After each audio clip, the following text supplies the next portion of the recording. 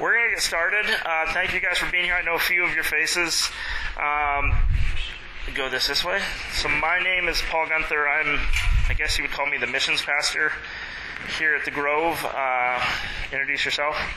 Blessings from Malawi. I just arrived this week, actually. So I had a ministry back home in Malawi that's supported by the Grove. Called? What do you do? What's it called? What's your title? Oh, I'm the country director for the ministry. It's called Live Love Malawi. So we do community development, but at the center is Christ. So whatever we do flows out of our Christian life. Yeah. Good. So we're going to be going back and forth. If you have questions, raise your hands. One of the things, a little background, is I grew up as a missionary kid in Thailand and Malaysia. My grandfather moved to Cambodia in 1926 and then went up into Thailand, was one of the first missionaries in northeast Thailand. I was captured in World War II as a missionary, sent his family back home, and he stayed and was there for about a year or two in captivity. And then my dad and my mom moved back when I was a kid to Thailand, and then I went to boarding school in Malaysia. And then lived in Guatemala with my family before I came here. Before I was in 8th grade, I think I was in 30 or so countries. My dad dragged me illegally into a couple of them. Great parenting, but the one moment that will always stick in my mind is we were going up the Thai border on a boat. We went to Burma at the time, which was a completely closed country, and there was a little village, and my dad said, let's go into Burma, and the guide said no. So my dad gave him $20, and he said, okay.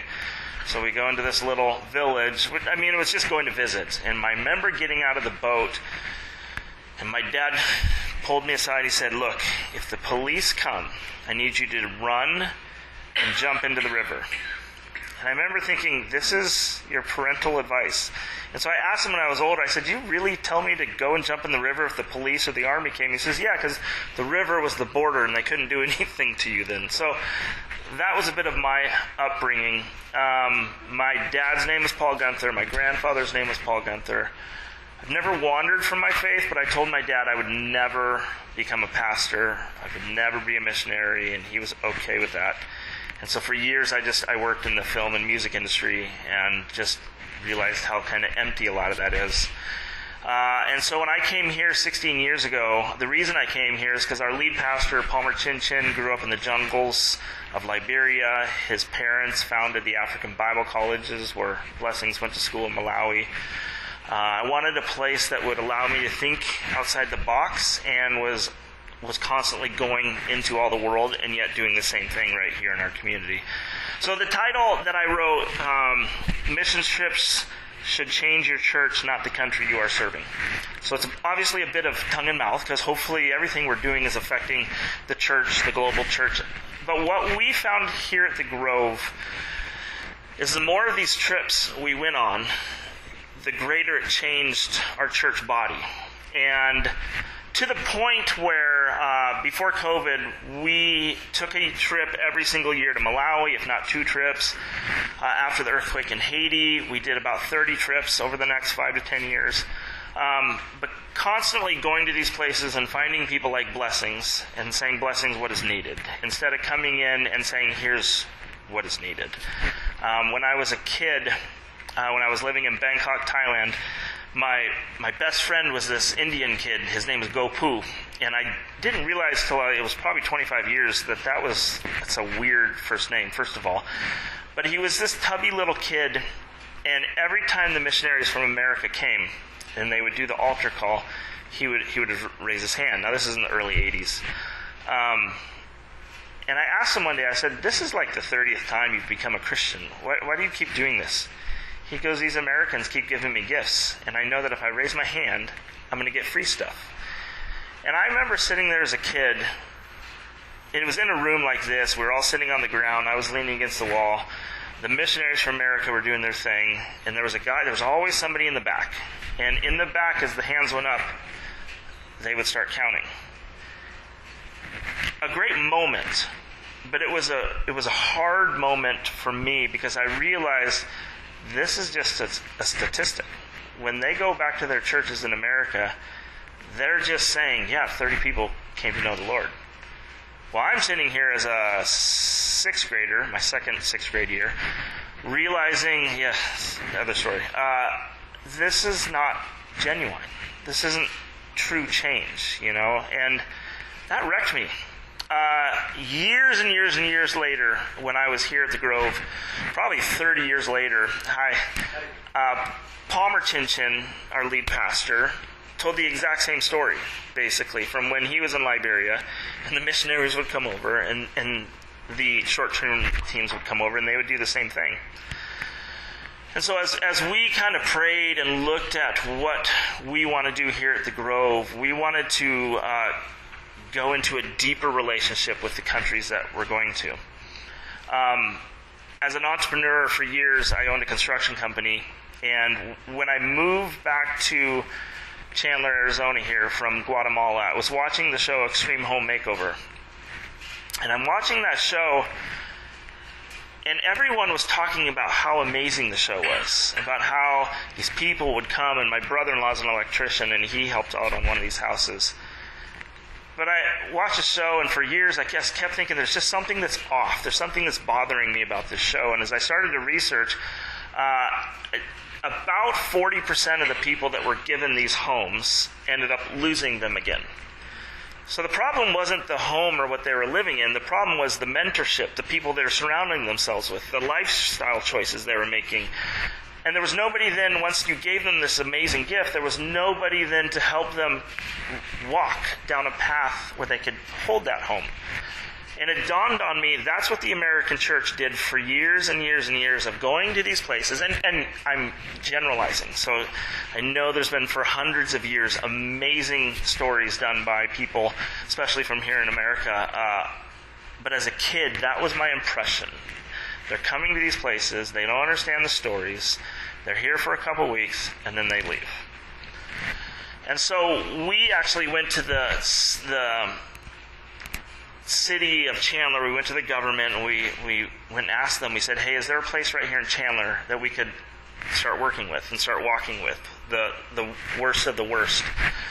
So they drove us all over Chandler, and they finally brought us to this neighborhood, and they said, this is in a sense, unreached neighborhood. So we started going through life with them.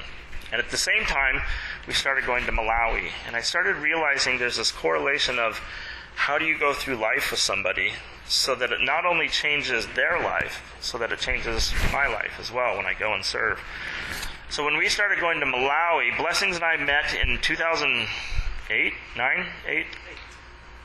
2008. And you know when you meet somebody, you realize, they've got it figured out. He was a student at African Bible College.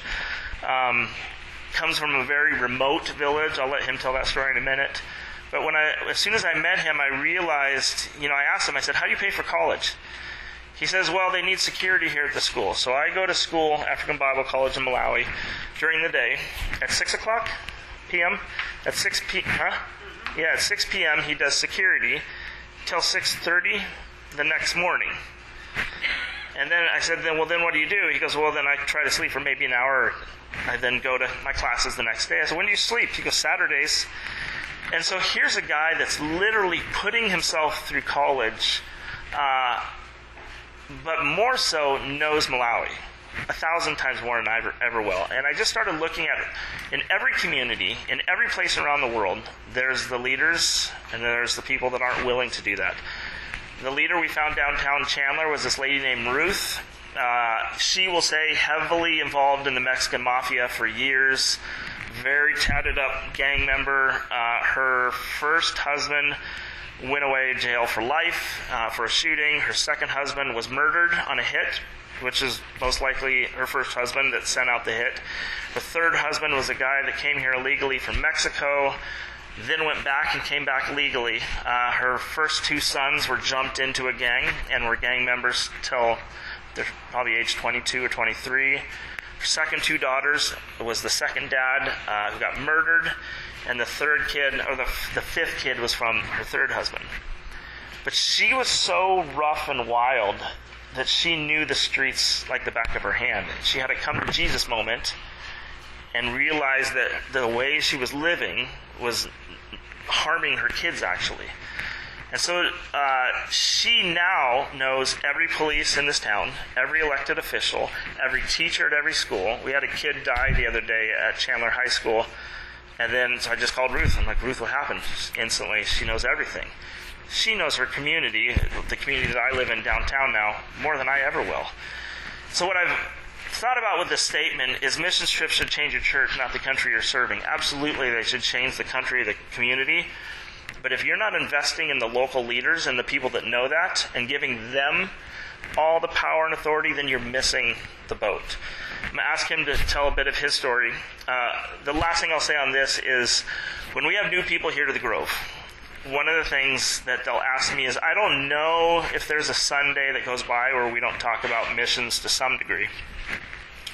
Before COVID, when we were going to Malawi so often, I've had probably 10 to 15 people come and ask me, I'm new to the church, I'd like to start attending and become a member, but I've heard it's required to go to Africa before I can become a member. Is that true? I'm like, well, yes and no, not really, but if you understand our heartbeat and our pulse, then that you'll find out who we are when you go on those trips. James, just to point him out, Jim Heck is one of our elders here at the Grove, so I have to have full disclosure that everything I'm saying has been audited and approved by Jim first. Blessings, tell a little bit of your story, and then why, when we started Live Love Malawi, how that affected you.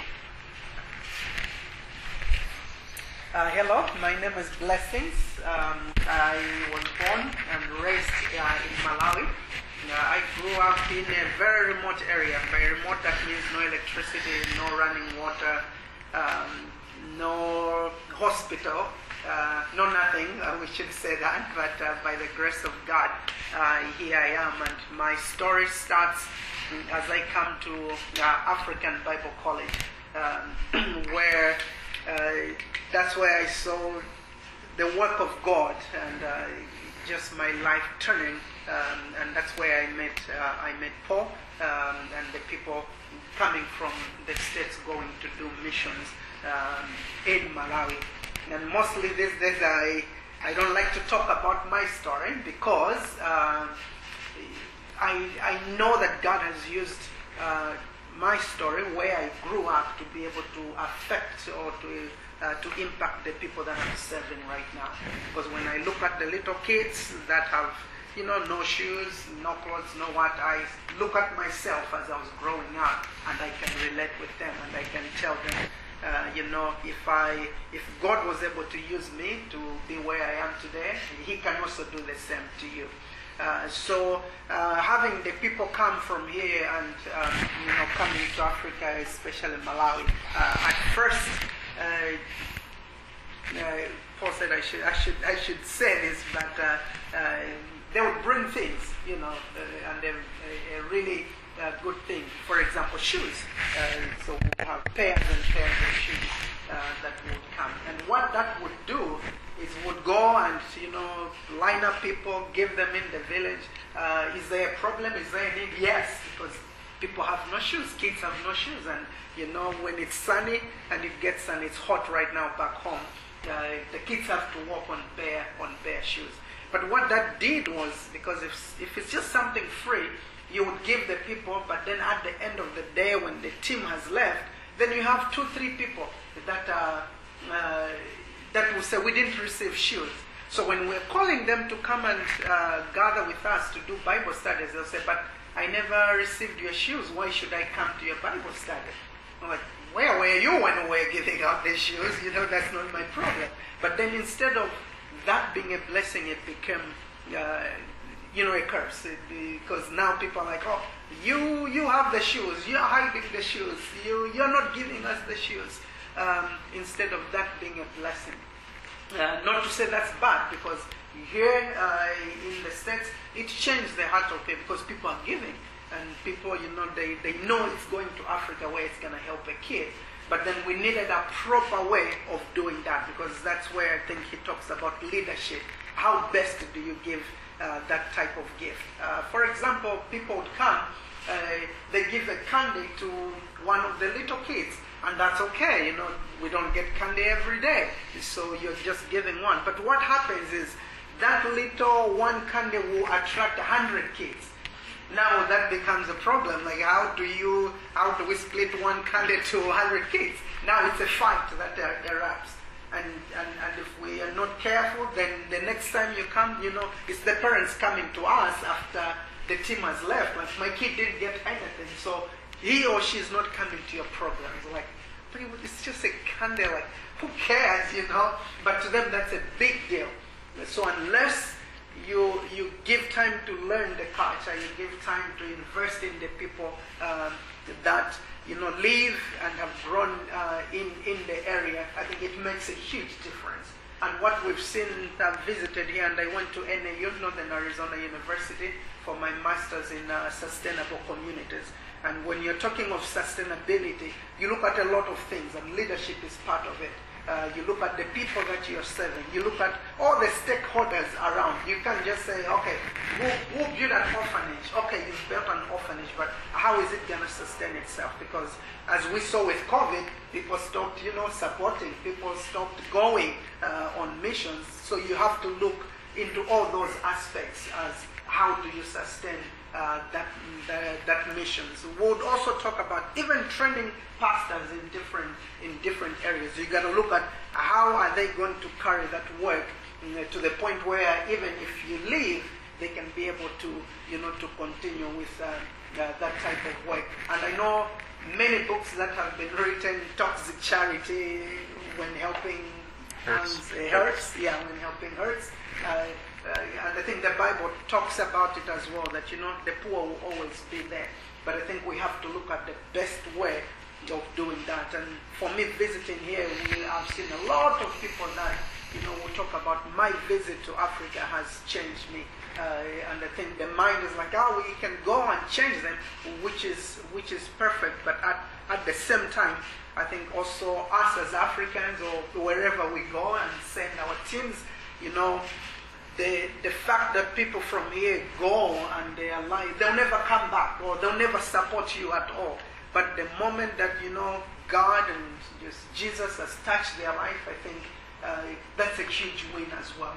Because it shouldn't just be about the people, where we are sending the teams. It's also about the people that are coming back here. Because most of the people, I think if you have been a missionary, they come back wrecked. I think at African Bible College, we've had a lot of missionaries. Some of them that are still struggling up to this very day. Because they come back here, life is different because of how they've lived. So I would say it should be a win-win. Like the church here in America, should be changed because of what's happening. At the same time, us as Africans as well, we are changing so many ways. But the best that I've seen work is when we invest in the local people and they're able to carry out the work that's been done. And that's where African Bible College, especially where I went, has really done a great job.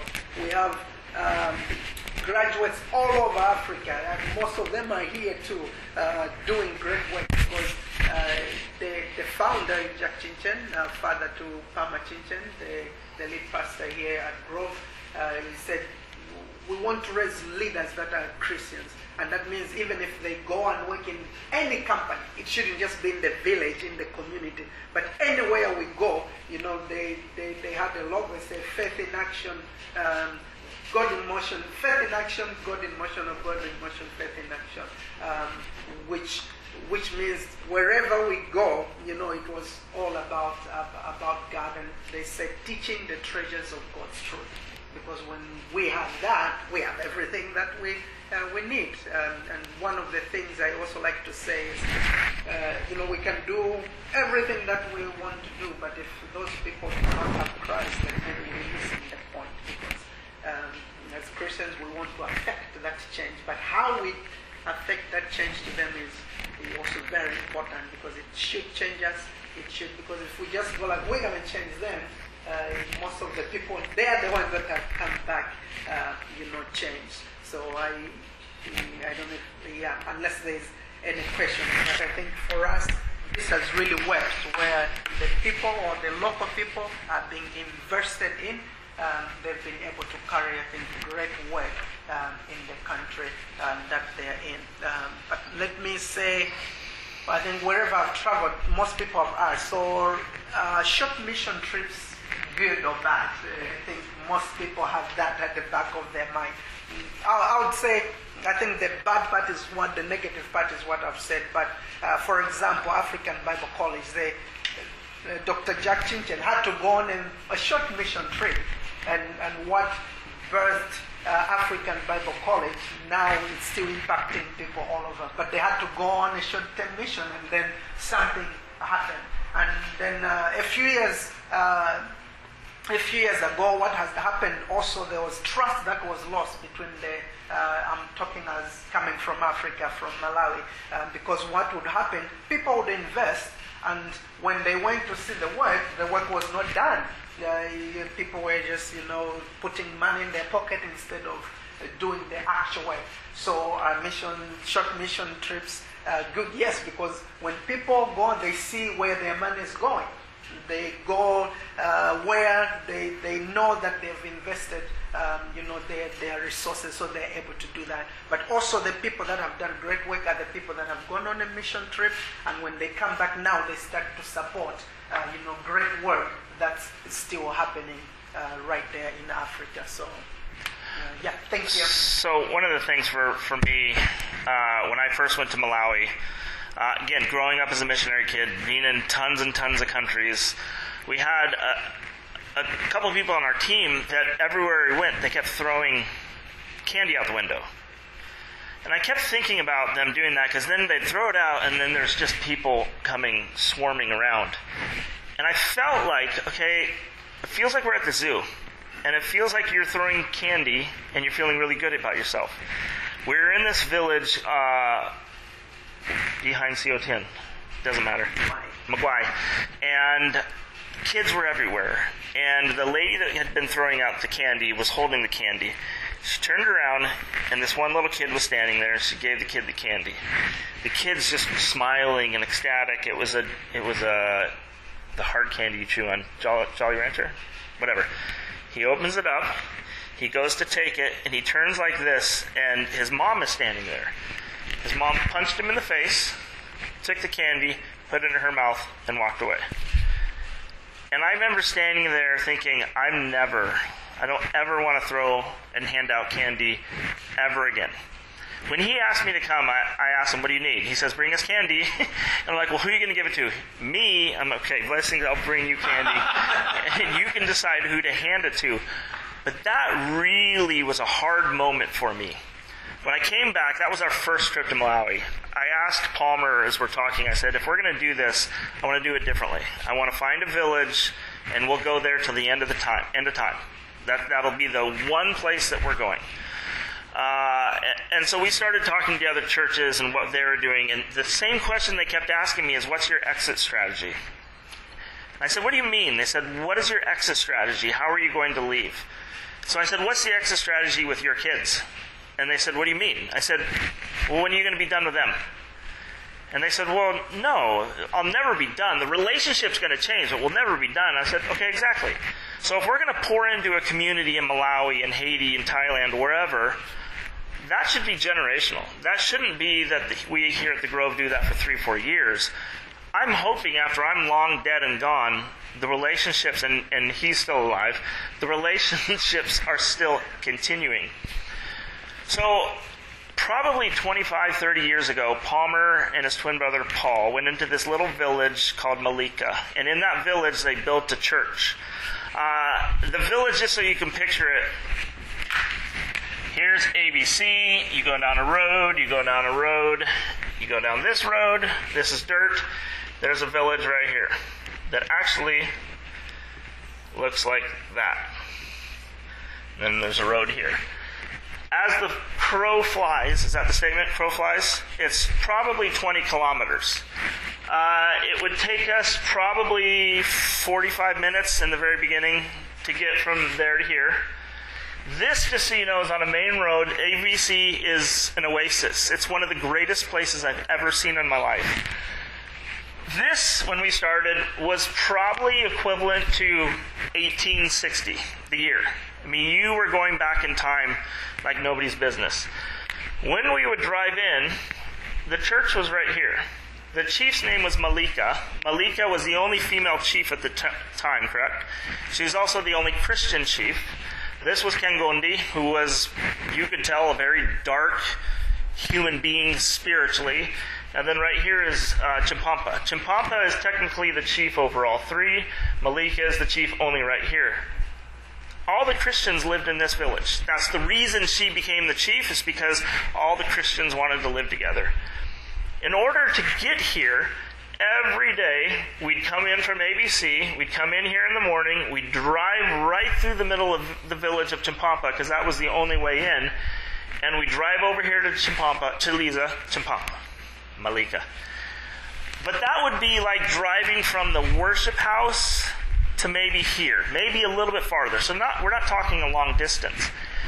And yet we would stay here. The second day we go in, third day we go in. By the fourth or fifth time, all the boys are standing right here, and as we're coming in, they're throwing rocks at us. And again, that feeling of this isn't working. That went on for probably a couple years.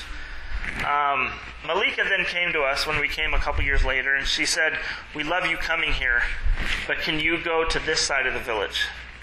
I said, "What do you mean?" She said, "You always are coming here, so now the community to some degree is against me." Is that the right words? And it's reflecting bad on my leadership. Can you please come over here? 2 or 3 years in, we've got almost every kid in the village coming to our ministry. We have most of the women coming to our ministry, and we have 0 men and boys, nothing. And they would stand there and throw rocks at us every time. And so Blessings and Richard, his partner, and I, Richard and Blessings were 2 students that we met at the same time. I asked them, I'm like, what do we do to get the men in the village? How do we change and pivot and focus differently? And they said, well, we could play soccer. I said, well, what in the world good is that going to do? He goes, if we play soccer, all the men and the boys will come. And I said, yeah, but what does that have to do with Jesus? He goes, we'll do devotions at halftime. And if they want to pay the second half, they got to stay for the devotions. And I said, great. That was on, I think, one of our last days there on our short-term mission trip. When I came back the next year, I've never seen a greater change in the community. Again, I've been in, at this point, 40 different countries, all over the world, all kinds of remote places. I've never seen a community change more than I did in that 1-year time cycle. And I asked them, I said, what in the world happened to this village? And he said, we played soccer. And it radically changed the entire community. You want to add anything to that before I keep going? Soccer. So the men, boys in Africa, they love soccer, and you're going to find something that is very common in any community that you go that will draw the masses to you. So we use that as our entry point, and that's where we would not just play soccer, but also share our faith with the people in that community. Because at first, again, we did the thing where we'll just go and start preaching, and what that did to the boys, the moment they saw us coming, they saw the car coming in the community, they would run away. Because they say, they'll come and tell us about our sins, how bad we are. So when we invited them to soccer, because they were forced to stay because they wanted to play, and what we did was to tell our testimonies and what Jesus has done in our lives. And it's changed the village. They are really great. Actually, when I go back this Christmas, there are 16 teams that are competing. And what that means is we will have 4,000 to 5,000 people that we can stand on a podium and tell them about the good news of God. So it's really worked perfectly. And one of the things on that, I've been there for those tournaments, and he'll say to me, Paul, get up there and preach. And every time, no, you preach. And so we'll argue going back and forth. And I said, Blessings, I'm here once or twice a year. You're here 2 to 3 times a week. Your interns are here 4 to 5 times a week. who are they going to listen to?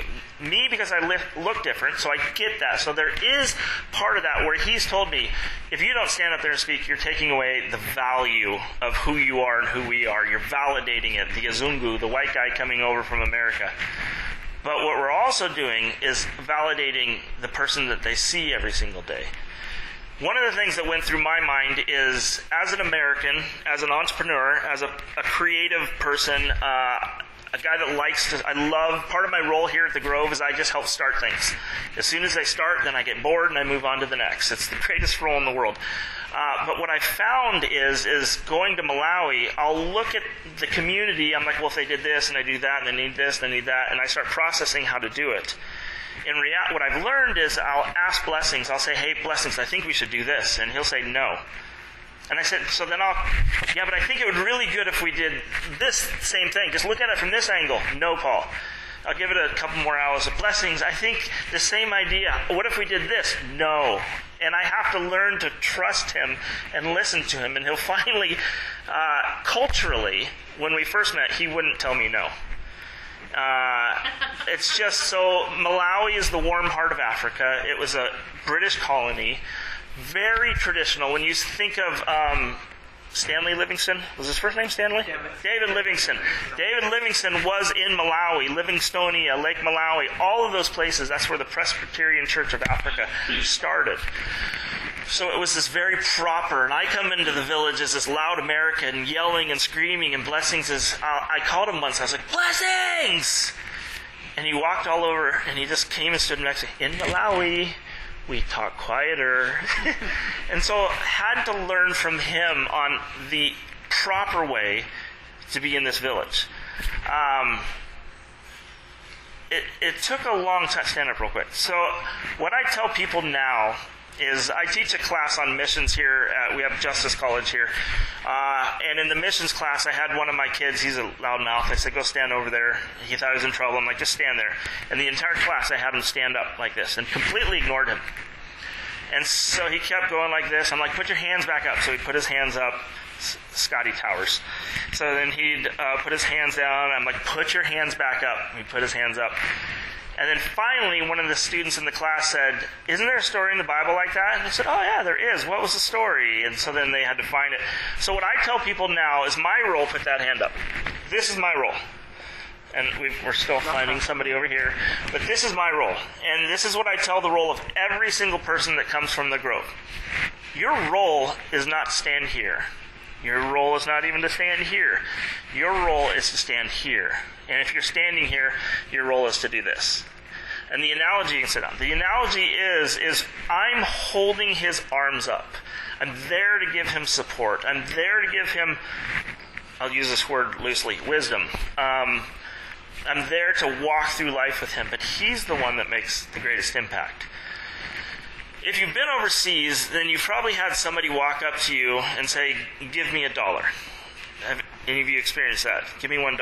And it's repetitive. In every country, in every place that you go, give me $1. A couple years ago, I was in the absolute middle of nowhere in Liberia, and this kid came by and he said, give me $1. And I looked at him, I said, you give me $1. And he just stood there totally confused. He said, why would I give you $1? I said, I don't know. Why would I give you $1? And it was kind of a rude conversation. But I use that also in our training for our people that are going over, is there's a place for who we are going to join him.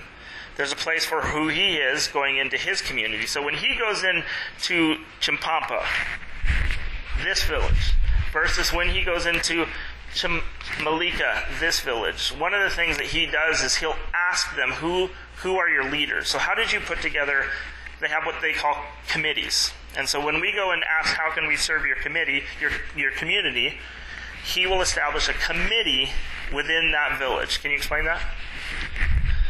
As the kid is drawn by here, so each community or each village, as they are called, has a chief, and the chief is the leader of that community. So you can't just show up and start doing projects or just preaching. You have to ask for permission. And so in a way of asking permission to gain their trust, we had to say, can you give us people that we can work with? So that when we bring in something new, so now if we have to bring in shoes, we have a committee or a steering committee that we can go through, because they will know the numbers of the people in that community. They will know who has the power and who has not. They will know who are the crazy and who are the good people that we can work with. So that has really helped us by, at first we started with the actual chiefs or the actual leaders, and by telling them our vision and why we are in that community. And actually, just to add, we were very scared, as you said. Most of them come from the darkest places, like juju or voodoo or witchcraft. But what we've done, actually, every year the teams come. This year, actually, in summer, we had 180 or 190 leaders from these communities. Not this community. That's probably representing 60 to 70 villages. So now, because of what was started right here, has spread all over this place, and we had 100 something of those, and now we can gladly, talk to them about Jesus, because we've established those committees, we've established the trust with the leaders of those places. So each year we are doing those conferences to say, to learn from the greatest leader, who is Jesus. So one of the things we looked at is, how do we as a church work together? So when we were asked to start, or when we started asking about serving downtown Chandler, I went to a bunch of other churches and I said, hey, there's this community. What if we work together in this community? I'm from the Grove.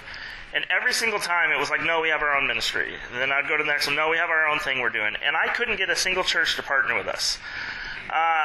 When we started looking at Malawi, I look at, so what we do is called long-term community development. It's also called slow evangelism. Evangelism explosion is something that's taught in Malawi. There's nothing wrong with it. It's basically going door to door, knocking on people's door. Do you know Jesus as your Savior? If not, let me tell you what. Our motto was, let's go play soccer. Let's hang out. Let's earn the right to be heard. And it takes a long time. With most nonprofits, so we have a non-religious nonprofit here in America. Live Love Malawi is a religious nonprofit in Malawi. I also have my Grove hat on. When you look at any nonprofit, they'll all oftentimes say, we gave away 15,000 books. We signed up 12,000 students. All very good things. Our first 3 or 4 years, well, we played a lot of soccer. We ate downtown. We ate a lot of tamales. It wasn't quantifiable, and it almost felt defeating. Like it was like, this isn't working because we don't have any proof. We're literally just sitting and being with people. And so in this village, like I said, for 2 years, these guys sat in this village, and then finally realized, no, we need to start sitting in this village. Well, then for probably the next 5 or 6 years, we only sat in this village. And finally, Malika got mad at us and said, you never come back to our village anymore. And we're like, well, you told us to go over there. And so looking at those personal dynamics, where'd that marker go? So as we started looking at that, as you go down, it's actually that way, there's a village called Chaliza. Chaliza, he's 185 years old. He's the oldest man I've ever met in my life. I don't know how old he really is, 80?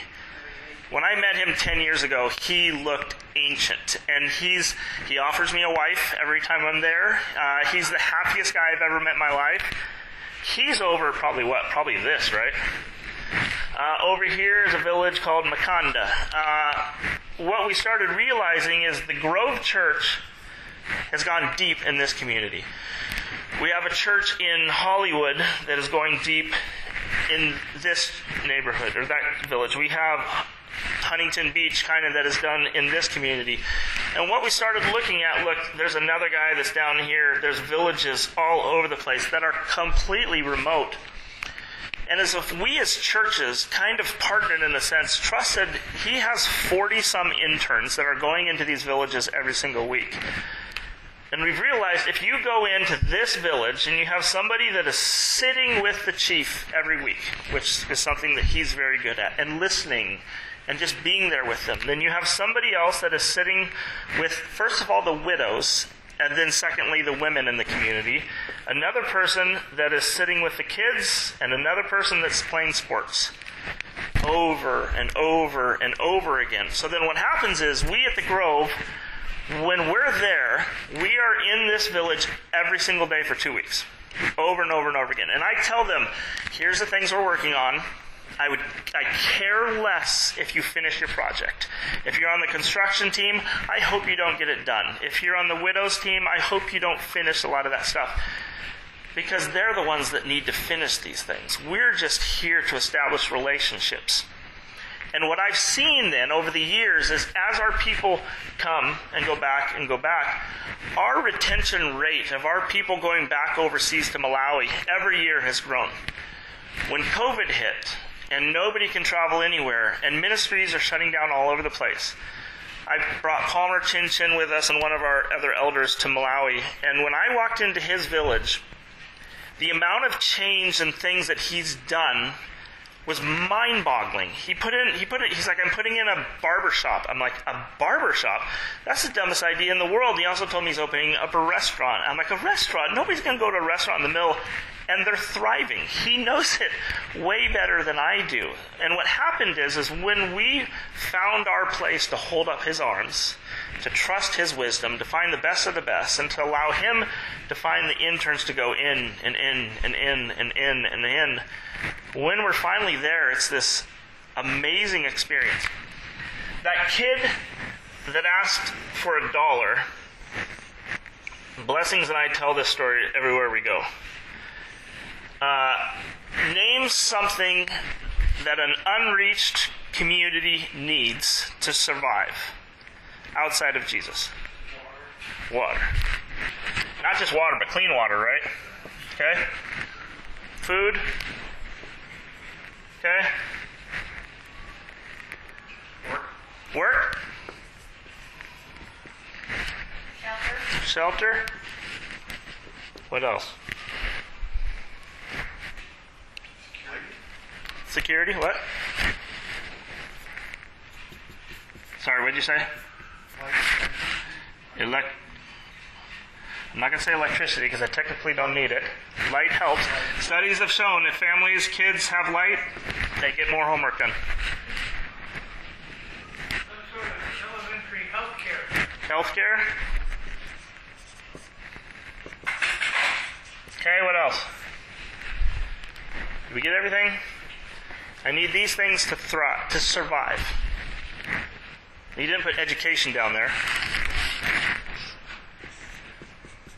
And to be honest, education. Tools, meaning what?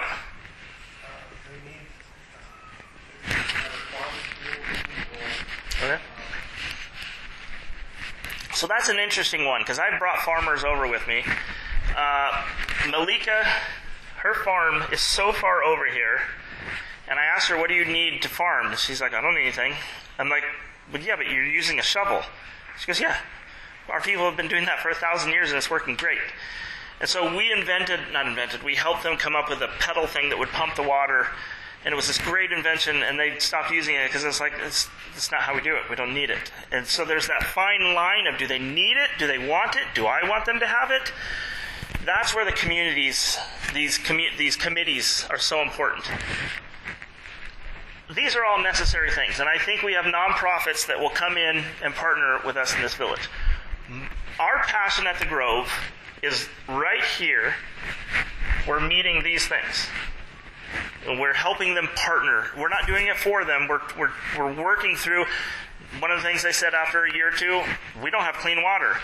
So we raised the money. I think it was in 3 days. We dug a well before we left, but that was because the committee and the chiefs and Blessing said it was okay. We're waiting to get on the plane. We're almost late to leave. They're still digging. All of a sudden, water comes shooting up. We all cheered, took a picture, and went and got on the plane. There's other wells in that community that have all gone bad because they were done by nonprofits that didn't know the community, that came in, they dug a well, and then they left and never went back. Well, what happened is the neighboring tribe came over, stole all the parts, went into the city, and sold them. The difference is Malika said, I need this well right here in this exact spot. Chimpampa said, I need a well right here exactly in that spot. They've been there for how many years? 10 years.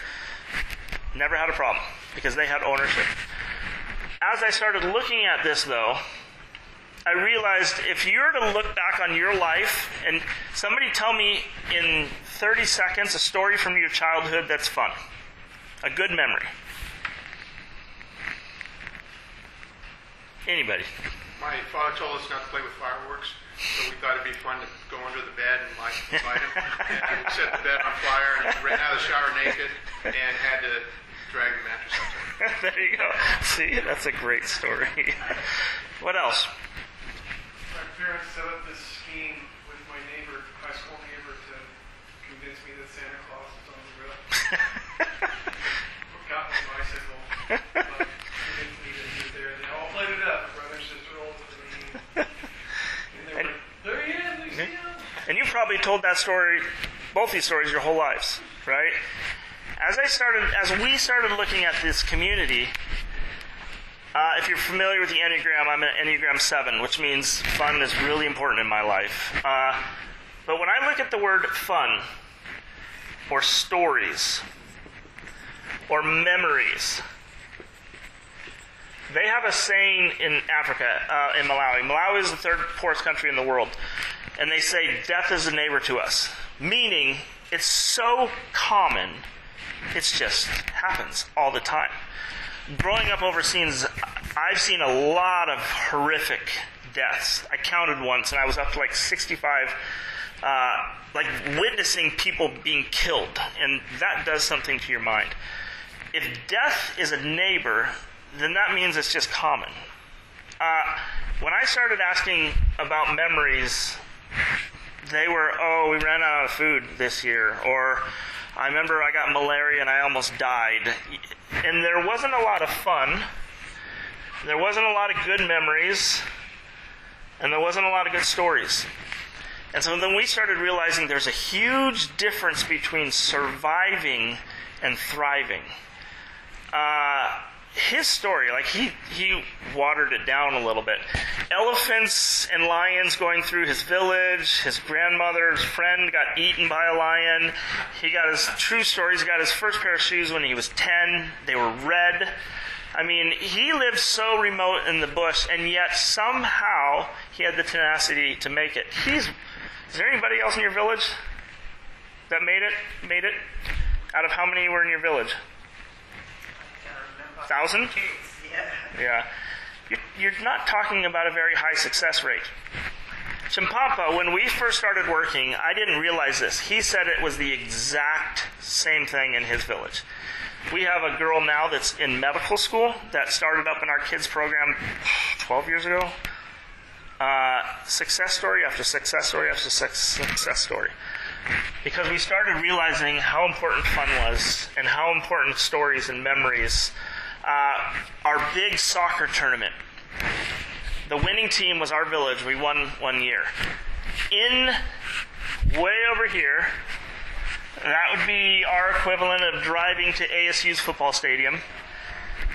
These guys had never been. There's a new soccer stadium that the Chinese built, which is a whole different thing. The Chinese will come in, build a soccer stadium, put in a road, and trade for minerals. They'll take all the minerals, and then they leave. So the Chinese came in and built this massive, it seats 45,000? And it's always empty. So the soccer tournament, Chimpapa wins the soccer tournament. We bring out a bunch of buses. I tell the soccer team, get on the bus. So they get on the bus. I said, do you know where you're going? And they said, no. I said, okay, good. So Blessings and myself and a few of our leaders get them in. We're driving them up. They've never even been here, a lot of them. We're coming up right here. There's this hill. And when you get to the top of the hill, you can see the soccer stadium. They're in their soccer gear, right? Yeah. They have no idea where they're going. As soon as we're at the top of the hill, I said, have you guys ever seen that before? And they said, no. And I said, it's a soccer stadium. I said, how would you guys like to go play there? And they start screaming and yelling. We pull in. We paid... Sorry, not sorry. I gave the security guard $20, and he let us in for 1 hour. And the soccer team went in there and played a soccer game for 1 hour. And it was, they talk about that still, right? So it was one of the greatest days in their lives. It cost me $20. It was the memory realizing, and you're constantly buying in at this deeper level. So that circle was great, but when that kid asked me for $1, somebody before had driven by on a bike. And so if you picture this as a bike tire, I asked the guy, I said, whose bike was that? This is in Liberia. I said, whose bike is that? And they said, oh, that's so-and-so. I'm like, how do you know? And he says, I can tell on the tread. I said, so who do you think has a bigger impact in your community, him or me? He goes, you. I said, why? He goes, you're white and you're rich. And I said, okay, but you may never see me again. I said, who's here more often? He goes, that guy.